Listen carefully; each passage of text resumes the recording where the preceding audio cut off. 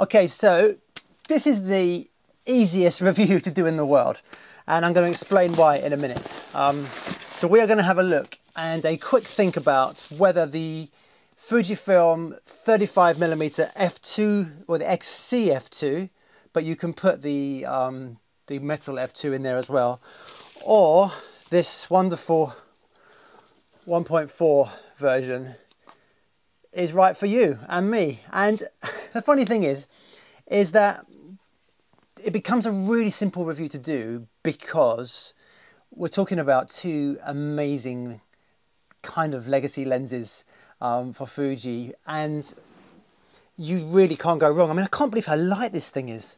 Look at this, look, this is an old Fujifilm lens, and you know on this channel what I love to do is talk about Fujifilm stuff that's just bygone and either forgotten or just not, you know, seen as being the latest, greatest. I like to look at the older stuff and think, hang on, actually, maybe there's something good about that and we shouldn't just kind of leave it alone. And I think that's going to be the case with this 35 1.4. Thank you to MPB for sending me this 35 1.4, and I've just got it literally. It's going back tomorrow, so we'll be sad to see this thing go. But anyway, let's quickly think about these things. So firstly, this 35mm, this is the XC35 f2. It's got the same optics as the 35 f2 metal version, the XF. And, you know, it's basically the same lens apart from the fact that this has got a plastic body.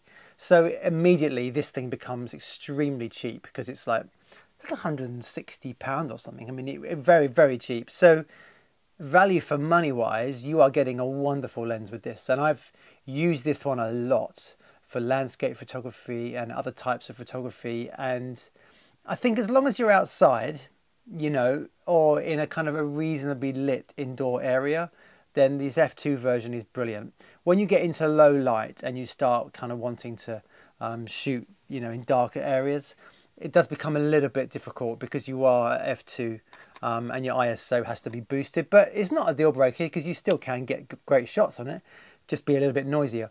And I tend to pair this one with an older Fujifilm body.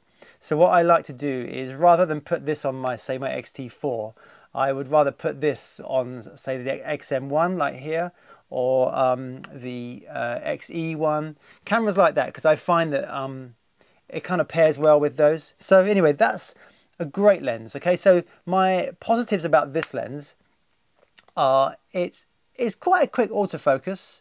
It's, you know, it does fine with that. It's obviously not weather sealed. It's, you know, just a standard lens, but for the price of it, the thing that really surprises me is the beautiful contrast. And that's the great thing about this lens, is it's got such a beautiful contrast and rich color tones that I just honestly blown away by that for the price of this lens. Okay, so what Matt and I were going to make this review together, but he's ill today, so get well, Matt, quickly. But what I did was, when this lens arrived, I gave this to Matt and I said, look, Matt, take this away, shoot with this for a little while, and come to it was my 25th wedding anniversary a couple of weeks ago. And I said to Matt, look, bring this along and be the photographer at our wedding anniversary party and take some snaps for us, and let's see how well this performs. I've got to say, as soon as we finished it, and as soon as I spoke to Matt afterwards, Matt was like, this lens is incredible. Everything you hear about the 35 1.4 that's good is true. And actually everything you hear about how kind of clunky it is also true. And this is the great thing about this lens. In fact, you know, you're going to compare, what the kind of decision we came to is that actually buy both. Because really, you can't compare these two lenses. And that's really where my review kind of starts and ends, is that they are, even though they are the same focal length, you can't really compare them because they are doing different jobs. They've got different personalities. And I know some people hate the way I talk about camera gear as though it's a real thing.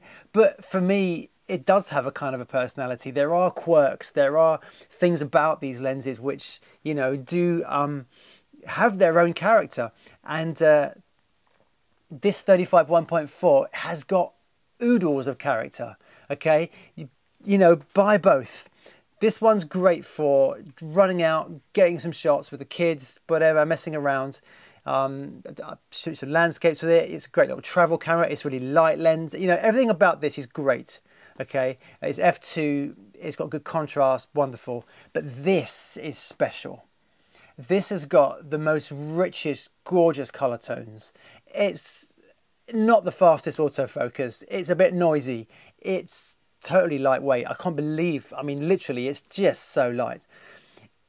It is just a gorgeous, beautiful legacy lens from Fujifilm that it's hard to see how Fuji can improve this, because, and like many others have said, if they do improve all the things that perhaps make it a bit quirky, is it going to lose its character? And, you know, we don't want that character to go. So it's one of those weird ones, but it is gorgeous and it takes gorgeous photos. It's got beautiful bokeh. It's got beautiful color tones. It's just got something. This is like got the X factor of beauty and richness for Fujifilm lenses. So, you know, I'm going to show you some photos from both lenses, and you know, you can make up your own mind. But as far as we're concerned, we just think buy both. You know, we could sit here and talk about sharpness, talk about all the, you know, the finer points of it. Don't worry about any of that. You want to go with something that just feels like a yes when you shoot with it.